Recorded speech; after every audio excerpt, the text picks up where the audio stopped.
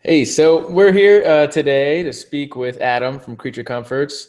Um, First of all, thank you to Adam for coming back. We recently spoke with Creature Comforts more about their brewery, the past, present, and future of Creature Comforts. But today we're chatting more along the lines of our brewing page, and so more particularly, you're reading an IPA page by the time this gets posted.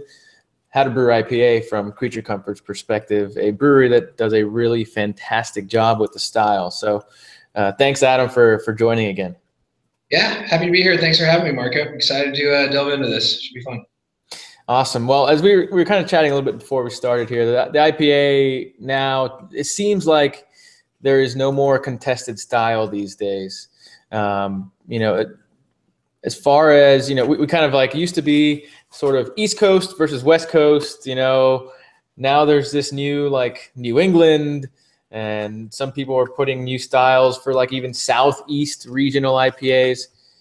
And so I kind of want to get your guys' perspective on what the hell an IPA is. Yeah, I mean, it's definitely changed. I think that's the first important thing to acknowledge is that traditionally, I think it was a fairly broad range of styles that were pale beers that had a lot of hops, but traditionally probably a decent amount of malt character as well.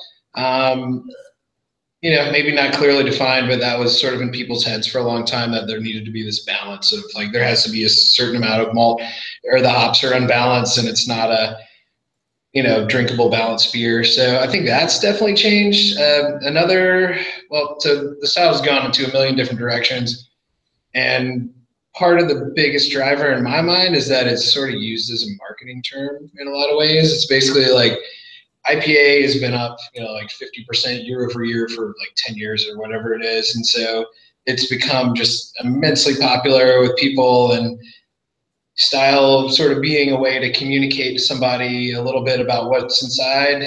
People kind of latch on to IPA when they're new at craft beer. And then I think brewers sort of realize that putting those three letters on just about anything is a way to guarantee like a lot more sales, basically.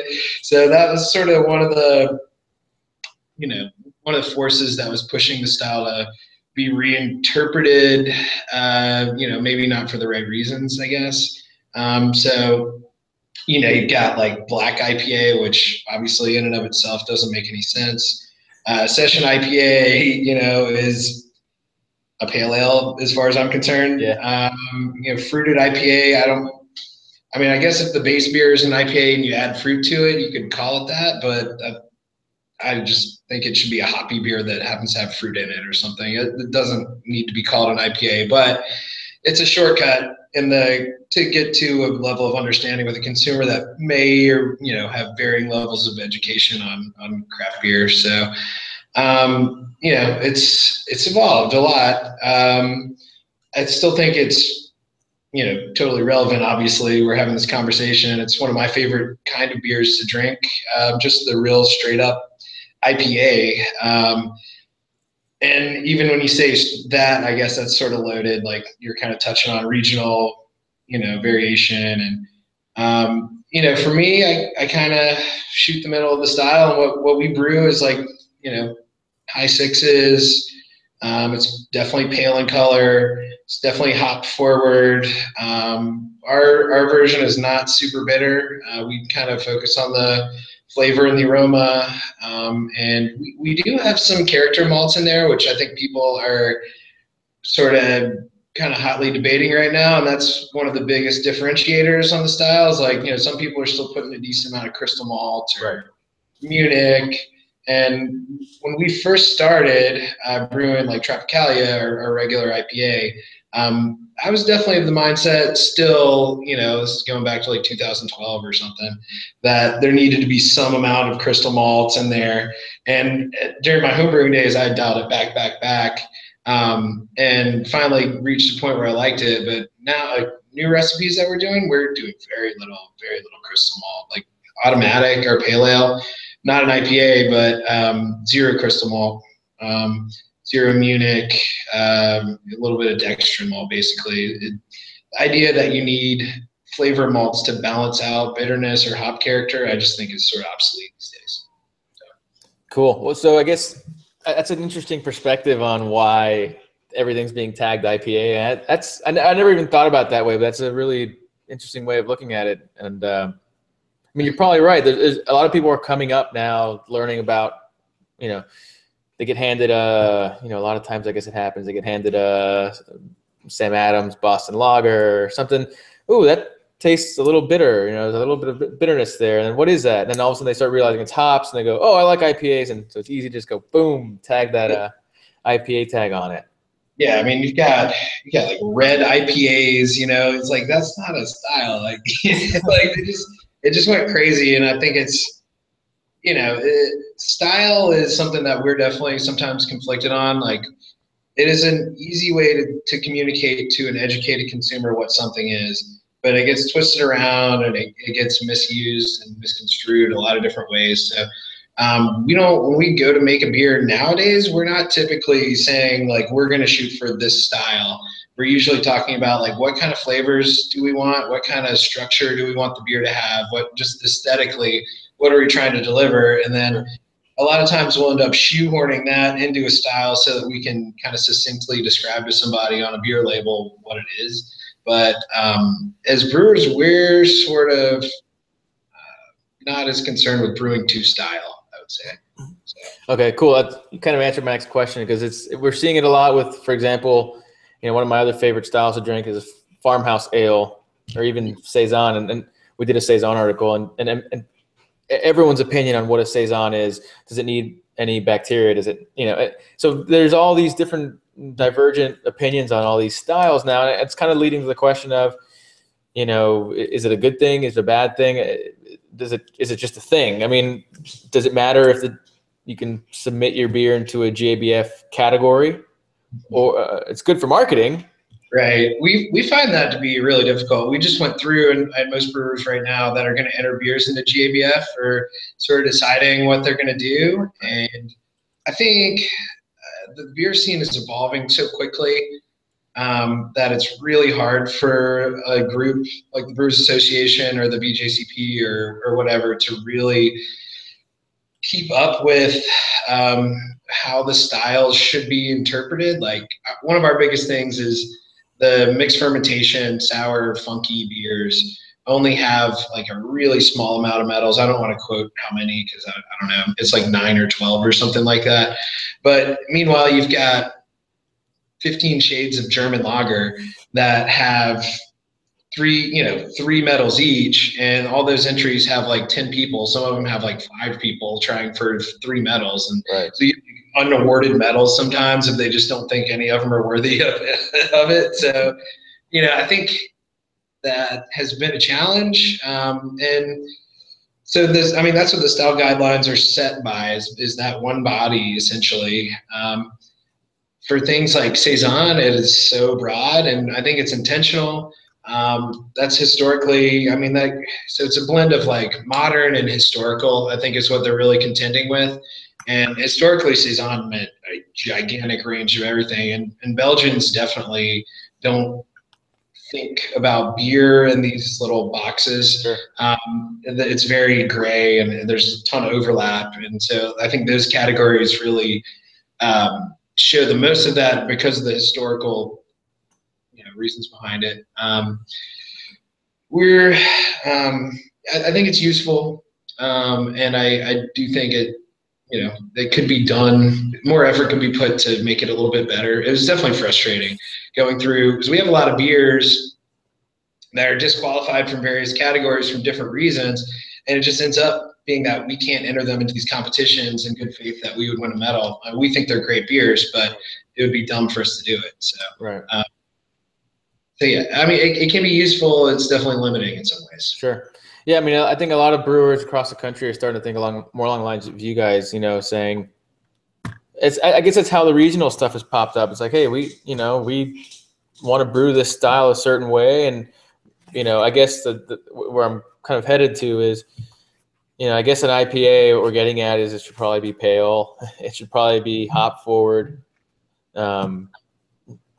Yeah. And so like there might be some overarching kind of like, maybe I'm missing some, but there's some overarching kind of like things you've got to hit for it to be an IPA, and then everything else is pretty much, everybody can interpret a style that's very, in their own way. So I guess leading into you guys and how you guys approach brewing an IPA, I guess what's the first, and we kind of said now you look for flavor profiles first and then kind of put them into a style. But for someone who goes, a professional or home brewer says, I want to brew an IPA tomorrow, kind of where should their head go first? What's the kind of first thing that you're putting down on paper when you're thinking that? I mean, so real important that we decide what kind of IPA, so like if we're going in the vein of, and if we're going back to, the sort of style that we've laid out, like if you're going for West Coast or if you're going for New England, or, I always thought like Colorado had sort of an interesting kind of thing on it. That maybe dates me a little bit, going back into like 2008 or 9 or something like that, but it's not that long ago. But, if you want to brew, we could say like an IPA like Tropicalia, which is sort of middle, in my mind, like middle of the road. It is somewhat like New England because it's not super duper bitter, although those beers can be bitter. It's really just meant to be really, really aromatic and flavor forward without a ton of malts. So, start with the malt bill to the top of the list. We're targeting like 14.8 Plato, to where it's not too strong. And that has a lot to do with where the beer ends up, because it needs to be dry, and like that should be definitely an overarching thing for me when you're trying to focus on flavor of hops and not so much malt. You don't really want this sweet kind of finish, because it just kind of gets in the way of hop flavors. So if you start at like 20 Plato and you don't have the most attenuative yeast, or you have some other color malts in there, it's going to be what I call like flabby, basically, which is just like, it's just sweet and you can't really taste a lot of nuance of the hops. So 14.8, it's still a good, strong, solid beer. It's going to give you like a firm body and mouthfeel, but it's not so heavy that it's going to be syrupy or flabby.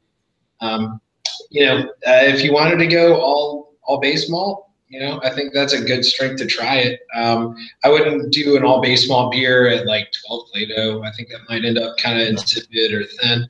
But that's something that we've done a little bit of, and then you kind of go from there. Like if it does end up too thin, you can add some oats, or you can add some wheat or dextrin malt back up to it. I would start on the very low end if you wanted to have crystal malt in there, like 4% or less. Yeah. Probably edging down to like 3 would be like real advice. But if you're really stuck on that kind of malt flavor being in there, then I just keep it restrained. In Tropicalia, it's something like 10%, which isn't super noticeable just because it's some bread, kind of bready, not really even toasted bread, just kind of bready flavor. And we're targeting like a 2.0 Plato for the FG. So you want to pick a yeast that's going to get it down there low enough. Maybe get back to yeast in a minute. We'll keep going down. For water, we do some unique things that, we use some pH adjustment. We use some salts that are a little bit untraditional. I would definitely encourage brewers to experiment a good amount with the water. It's an under-considered factor for brewing IPA. It actually, when we started messing around with it, we were kind of just enlightened by the differences in flavors that we can get by using like flavor-active brewing salts. So, traditionally people will tell you to add gypsum. I don't really attest to that at all. I don't think we don't use hardly any gypsum at all in our IPAs. So for hops, sometimes we don't even do a bittering charge depending on how much we are adding into the whirlpool.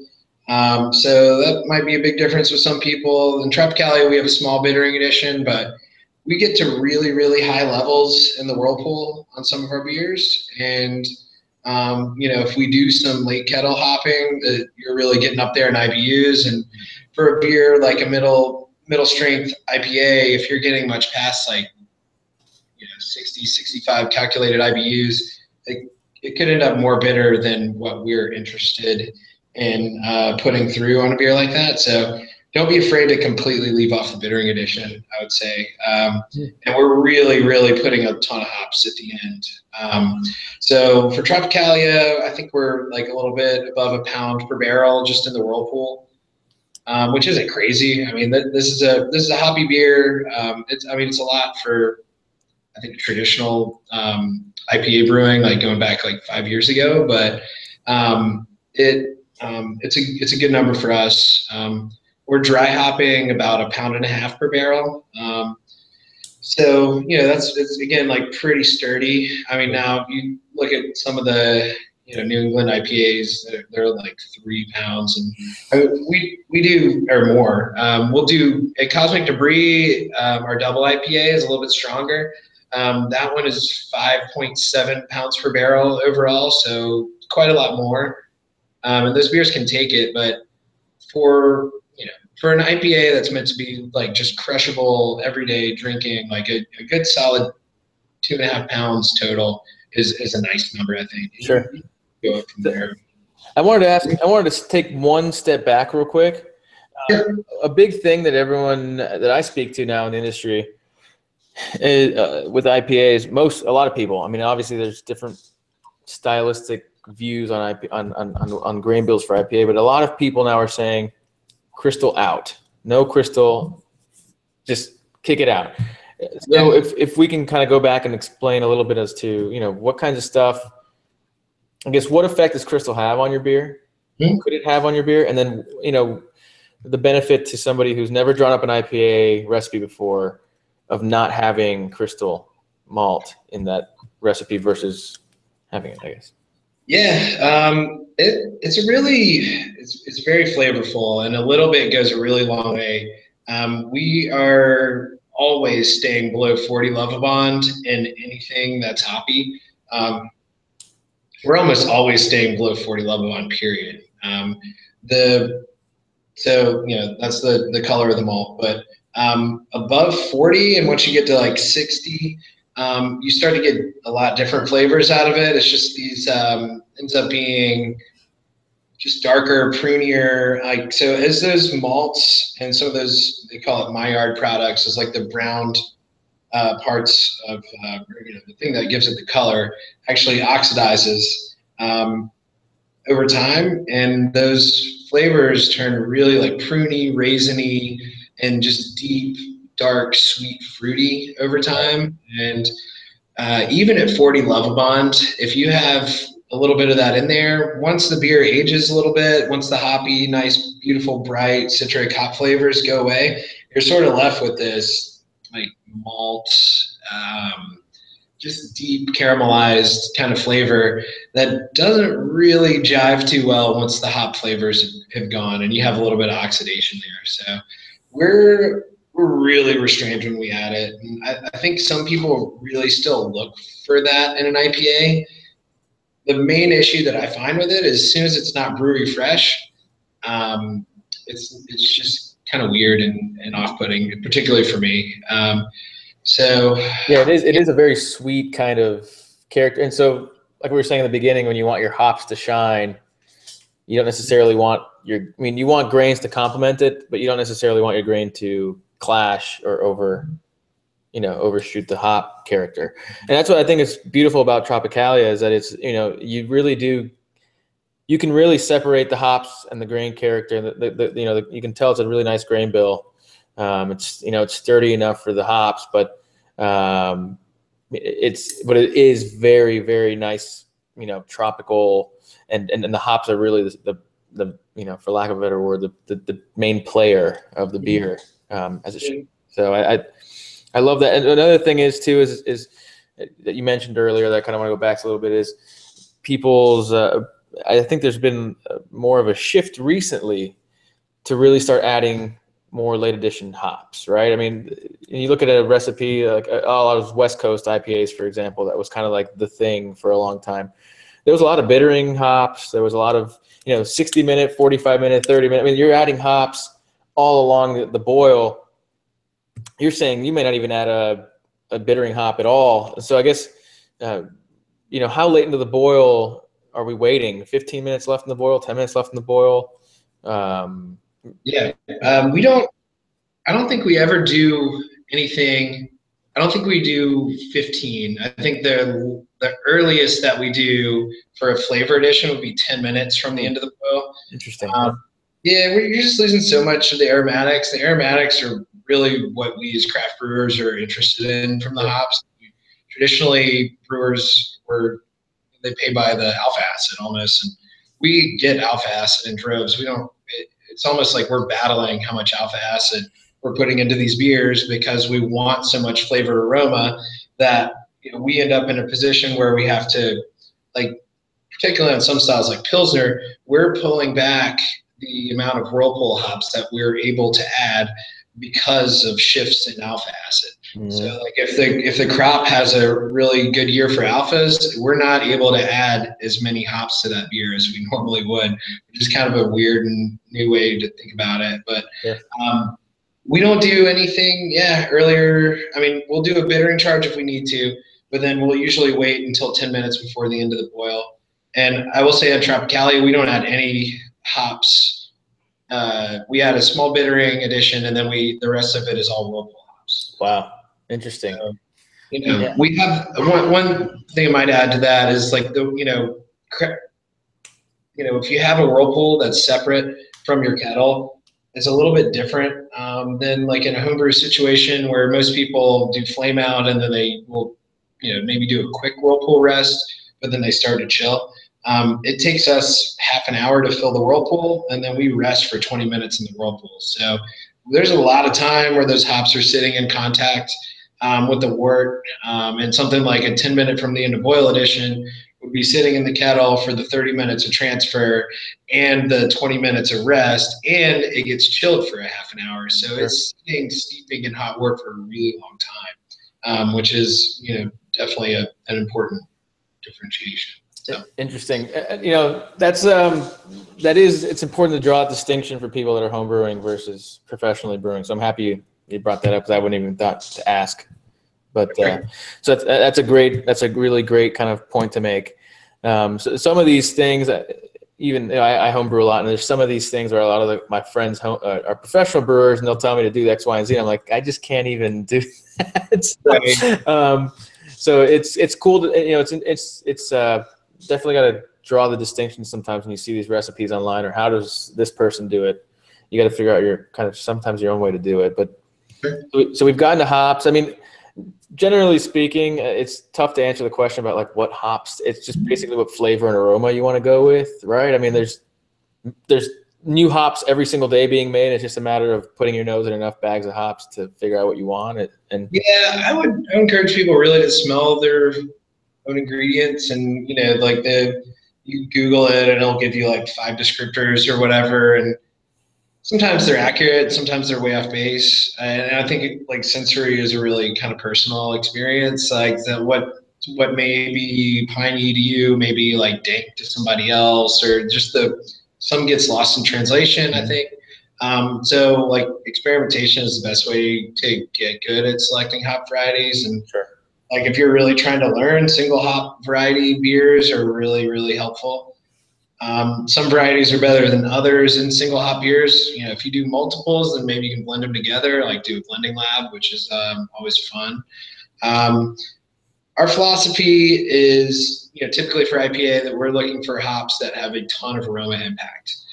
So some of the continental, like European varieties, they're nice, and they're like, they call them delicate or earthy or herbal, and like those aren't the really those components, those flavors have a place in IPA, but typically we're looking for something like, Galaxy to me is the perfect example. It's got a ton of oil. It's higher oil than almost anything.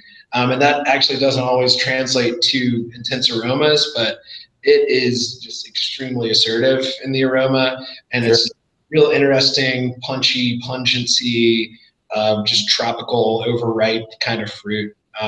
So that plays a major role in Tropicalia, but it is the smallest weight-wise in the hop bill.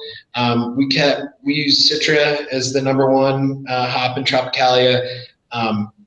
we call Citra the win button. Basically, it's always good, no matter what. 100% Citra beer is always good. 50% Citra beer is probably be good. So it's the main hop.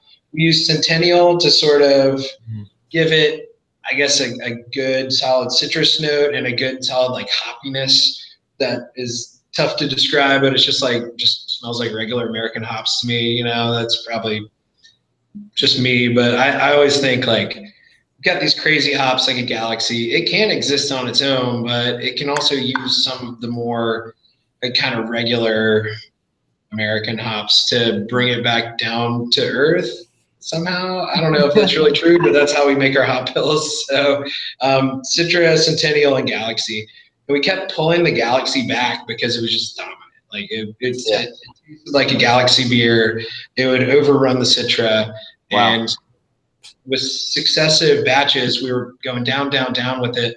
And it finally got into this cool place where it just gave a really nice compliment to the Citra and Centennial. And it's sort of everything fell into balance. So, you know, it's not just what hops you're using, like it's combinations and then proportions are huge. And that's just playing with different recipes. That's just kind of getting in there and really just kind of doing it. Yeah. A lot of homebrewers won't take the time to do that. It was actually the first time I've ever done that when we developed Tropicalia. We brewed the same IPA recipe. We settled on a malt bill after probably like 5 or 6 batches of it. And then from there, we did about like 18 or 19 batches, dialing in the proportion of hops. So like, this is all on a Sapco, like a 10-gallon brew system. We were brewing like once a week and just literally would change like 5% increments on all these different hops. And, you know, it didn't, after the first few, maybe like 5 or 6, we settled on that combo Citra Centennial Galaxy, and then it was just tweaking all the portions and everything. So it's getting into it's just brewing, and it's just sorting it out. I mean, is there any cool hops that you've seen on the horizon that you think, well, that might be something we'd be interested in using, like still numbered like hops? Yeah. I do I participate in a lot of the pilot batching here. At the beginning I was doing all of it with David. Now we've got David and another guy, Brandon, doing a lot of it, so they get to do a lot of that exciting stuff. David also does all of our hop contracts. I get caught up like once a week on what they're doing. I'm excited about some of these South African hops that are starting to pop up. They're hard to get. I guess they're owned by SAB Miller. And so it's tough to get your hands on them. There's a few breweries that are doing it, but like J17 is one that I've had a couple of craft beers with. That's really cool.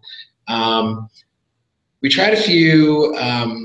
Hopsteiner does a tasting every CBC, and I'm going to struggle to remember. But Hopsteiner has a good breeding program that they're we actually are just about to join what's called the Hop Quality Group, which is a really exciting thing that we are going to participate in. It's a group of craft brewers, basically Vinny from Russian River, John Mallett from Bell's, Jason Perkins from Allgash, Matt Brendelson. It's like an all-star cast of brewers. People who don't know what they're doing, basically. Yeah, these guys started it because there was a really poorly funded government-run breeding program that was trying to develop new hop varieties that wouldn't be proprietary. So currently, a lot of the strains that are being developed, their genetics are actually owned by a company or a consortium of farmers or all kinds of different people, so that you can't grow them at home. They're not open source for any farmers that might want to buy them. So really, like as craft brewers, we're interested in having free, easy access to all these exciting varieties, and not, having companies monopolize the right to use them.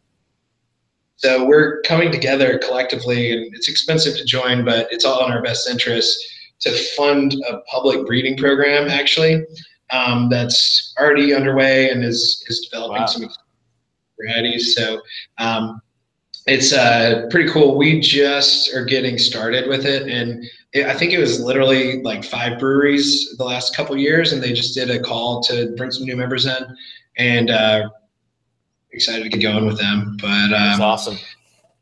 yeah, it's good That's stuff. really One more plug, one more hop. Idaho 7 is really cool.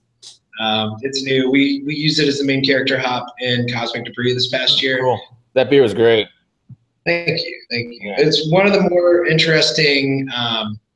Like it's kind of I don't want to say one note, but it just has this like ripe papaya flavor that's just like screamingly pungent and really really pleasant. So enjoy that one.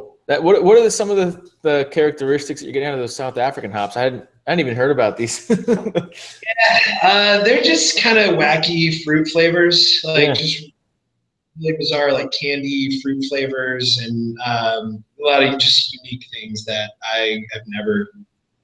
So I've had a cellar maker gets access to some of them somehow, and so been there a couple times, and always interested in trying that stuff. So Very cool. Yeah, that's really cool. So I think okay, so we've kind of gone over grain bill hops. I guess we're at yeast now. I know like for a long time people used the Cali Ale yeast a lot. That was like the real popular IPA yeast. Now I think that these guys up north in the Northeast are using things like London 3 kind of. There's that Conan yeast that's around now. So there's a bunch of different yeast that are being used now. I guess the theory behind it is you want a yeast that's just kind of clean versus a yeast that's going to add flavor profile to the beer. Yeah, traditionally, I mean, I think the Conan yeast has a peach ester that people talk about. We've used that a little bit. I do enjoy that yeast. It's a little finicky compared to our house yeast. Maybe we were just not used to using it, but it was having somewhat sluggish fermentations for us. So we used that on Cosmic the first year, and now we've returned to using our house yeast for Cosmic Debris. Our house yeast is Y Yeast 1968. It's London ESB, available any homebrew shop pretty much. It is the most flocculent yeast known to man, as far as I understand. So it is very different from the New England style beers in that we get a clear beer. Basically on day 7, it looks really clear. Wow. And so it just has a super strong tendency to clump up, so much so that apparently it almost does like a filtration on the beer. So it clumps up so aggressively that it grabs hot particulate, protein, and stuff and actually sinks it down to the bottom of the tank. So our beers that we brew with that yeast are not hazy. They can't be. Because of that yeast. And we've actually tried with the centrifuge to even like highly oated beers, like with automatic, we got, I think it's like 20% oats or something like that. So you'd expect like a serious haze. And the yeast does such a good job clearing that out that it can't be hazy. If we do let haze through the centrifuge, it's stuff that settles out like right away and it just isn't stable. The reason that we use that yeast, it's our process. We're cropping all of our yeast on day 6 from Tropicalia, immediately before the dry hop. So we need to be able to collect enough yeast to run the rest of the brewery, and we do want to be able to get that on day 6. So any other yeast, pretty much any other yeast, you would need to wait another couple days. It's the yeast I'm just most familiar with using. I've been using it for years and years and years, so I'm really comfortable with it.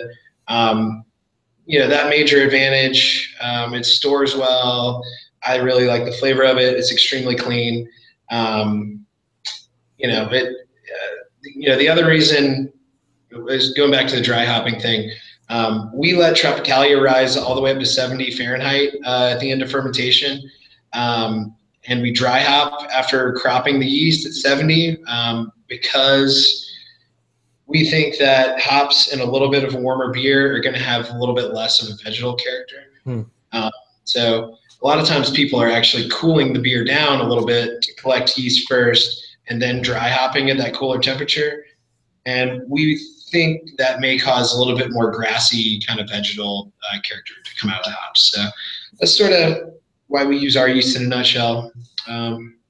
Interesting. Yeah, I mean that's really interesting. And I know another thing people are doing now that is dry hopping during fermentation. Have you guys played around with that? Is that something that we, yeah, on automatic, we use Mosaic in the dry hop, and Mosaic's a beautiful hop. It's really cool, complex. It can be sort of oniony. So depending on the crop, it can have like a pungent scallion onion kind of thing. And we heard from another brewery that if you dry hop like on day 3 or 4, that it blows off some aroma, but it's primarily that pungency that leaves the beer. So we've been doing that for automatic, and I think it has been really successful. People also, for a little while, were talking about biotransformation, but I think it's so that's basically like some components of the hops, I can't remember which, are are stabilized by yeast activity. And some yeasts can biotransform hops and some can't. But it takes much longer than an ale fermentation would usually do. And so it seems to be more geared towards like Brett fermentation. So that's been somewhat debunked to my knowledge. I mean, the other reason you would do that would be to prevent oxygen from ingressing into the fermenter, and so you're opening it up, you're adding hops in, but if you've got a steady stream of CO2 coming back out, you're not going to aerate, and then you're also going to get some natural mixing from the fermentation. Sure. So, so dry hopping on day 6. We're not getting fermentation activity really much. So we're actually manually mixing the hops up. Take a pump and just recirculate the slurry, just to get them kind of back up into the tank. Very cool. So, is there any other considerations you think are worth noting for dry hopping, or because there's different theories. It's cool to hear what you guys' perspective is. There's different theories on temperatures, and like you were saying, everybody does something a little bit different. So again, it's really experimentation, but it's cool to hear what you guys are doing. A lot of what we're doing is, is based around quality of the beer. A lot of it is our particular system and the way that we like to do other parts of the brewing process. It works really well for us. I would add that, as a home brewer, I went way down this path of like trying to use whole cone hops. And I just find, like, particularly through the homebrew channels, that like they're just not as good as pellets. They don't last as long as pellets on the shelf. The ones that you get just aren't really up to snuff in the aroma department. So I completely abandoned that. And as a brewery, we don't use whole cone hops at all. So, all pellets. Okay. What about fermentation now? So, I mean, there's another debate about whole cone versus pellet. I mean, if you're Sierra Nevada, for example, and you're getting those whole cone hops like fresh off the farm, it's a different story, I guess. But the pellets are probably going to hold up better. Sierra's realized the limitation of whole cone hops. I mean, they talk pretty openly about it. There's only so much aroma that you can get out of them. The glands aren't ruptured, so it doesn't get as good of oil extraction. The storage is an issue. They're stored in burlap bales for a whole year in between harvests. So, come late summer, like right now, those hops have almost been in a bale for a year without much protection from the oxygen. So, whole cone breweries face a lot of issues in that way. Sierra does probably the best job out of anybody, and I think the biggest way that they acknowledged it was by putting out that beer Hop Hunter. Mm-hmm. They're basically oil distilling hops in the field to be able to say, yes, we're using whole cone hops, but we're also using this method to focus the aromas. And so it's pretty amazing. And not to say you can't make great beers with them, but I think for really, really punchy aroma, pellets are the way to go. Yeah, that hop oil that they're using is pretty cool. Hop Hunter is a great beer. Yeah, love it. Just the whole idea behind it too. So I guess kind of the last, sort of step along the way, well, maybe mixed between the last thing we're talking about is fermentation. I guess each yeast has a different temperature tolerance, but you're also considering temperatures for dry hopping. So is there like a typical range that you would say that you're probably going to be within during the entirety of fermentation and dry hopping? Yeah, we're for our yeast, when it gets a little bit warmer, we find like we don't ever let it get over 70. Mm. It gets like fusel alcohol when it gets up to 70, so it smells like kind of rubbing alcohol. Mm. So you never we never let it get past 70, particularly in the very beginning of fermentation. So we're cooling the wort down to 64. And then we are letting it naturally rise up to 66. Just so basically set when we're chilling 64, set the temperature controller to 66. And then when we get past 5 degrees Plato in fermentation, we let the temperature rise to 70 by just changing the controller. And that's basically just guaranteeing us that it will get that warm in time for us to do the dry hop. So it's basically just 5 Plato lets us ensure that it will hit 70 by the time we're ready to dry hop. Um, so we'll dry hop on day 6. We'll recirculate the hops on day 7, and then we'll probably crash cool, given that it passes a couple of quality checks on day 8. So that's usually the course. And for our yeast, I think that every hoppy beer, that's how we do it. Hmm. So That's cool. It's quick. It's a quick turnaround compared to some of the other beers we were talking about the last time we spoke. Yeah. No, we Tropicalia. We're really proud of the fact that we can produce it quickly, and it's best produced quickly and consumed fresh. So we can actually have Tropicalia out of the brewery in 12 days, and it's really good fresh. Awesome. Yeah, it's got to be amazing. Yeah, so I mean that's awesome. I think we can talk for like hours on real like nuanced things, but I think we've covered a lot of really cool stuff. Sure. Is there like a spark note on packaging? I guess it's like like a quick. So yeah, packaging. I mean, for us, hold on just a second. Okay, sorry. For somebody came in. For us, packaging is all about dissolved oxygen. So oxygen, the enemy of beer, except for when you're aerating the wort. Try to do as much as humanly possible to keep it out of the package. We found that on our canning line, if we carb pretty high and then foam out the beer, that we can kind of purge the headspace of the can out. If you're home brewing, obviously carefully racking to keep all the particulate out of there.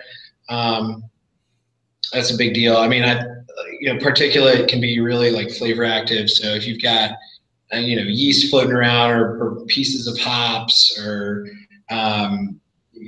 polyphenols actually aren't really flavor active, but there's all kinds of reasons to rack carefully. For us, it's mostly about oxygen. That's the killer. And then storage subsequently is the other gigantic thing for us. We always quote the rule, beer is basically dead in a very short amount of time at 90 degrees, but beer tastes the same essentially at 90 degrees for 3 days as it does at, let's see if I can quote this right, 30 days at room temperature basically, and then 300 days stored cold. So if you're storing cold, your beer is going to taste pretty dang good for a long time. If you're at room temperature, you might have 30 days until it starts tasting pretty bad. If it's in the trunk of your car, you pretty much forget about it. So it's already done. Yeah. So that's huge. We like to drive that home as much as possible. So yeah. Awesome. I know there's a lot of stress that comes along with a professional brewery and how people treat the packaging and how even restaurants and bars are going to treat your IPA, and especially the IPA, for example, the lines, the temperature they're keeping the keg at, all that stuff. But that's a whole other conversation. But I think this was awesome. I mean, is there anything that that you think I missed? Let's see, I think we touched on pretty much everything. I mean, we keep all our beers are balanced. That's one of our core pillars, basically. We don't like beers that are just absurdly bitter or crazy sweet or the strongest beer in the world. Like, I think beer is really in its best form, something that is just balanced and enjoyable and not extreme necessarily. So, IPA is definitely one of those styles that has been taken to pretty much any extreme that you can imagine. And I don't really enjoy most of that. So, Yeah. Well, I mean, again, we talked about it last time we spoke, but Tropicalia is a great balanced beer because you get all the hops you need and all the hops you're craving when you open a can of IPA. But it's also got that really nice backbone, kind of bring it home, that is not just, water with hops thrown into it. There's actual substance behind the hops, but they definitely play second tier to the star of the show. So, that's the goal and that's the target you're hitting. So that's that's good. awesome. But yeah, so with that said, I think we're good for now. We're good for the IPA article, and so by the time people see this, it will be conjoined with other people's perspective on this, and it's going to be cool to see how you guys differ on your approaches. I tried to get different styles. So that's cool. But thank you again so much. And if you haven't had Tropicalia or Cosmic Debris, I mean, you seriously need to either trade for it. Trading kind of sucks because you got to wait and it gets shipped and all the stuff he's talking about, the heat in the UPS truck and everything. But definitely, if you're in Georgia, I've had the pleasure of grabbing it at a bar or two. Do yourself the favor and try it. It is awesome. So thanks again, man. Absolutely. Thank you, Marco. It's fun. Yeah. Have a great evening. All right. You too.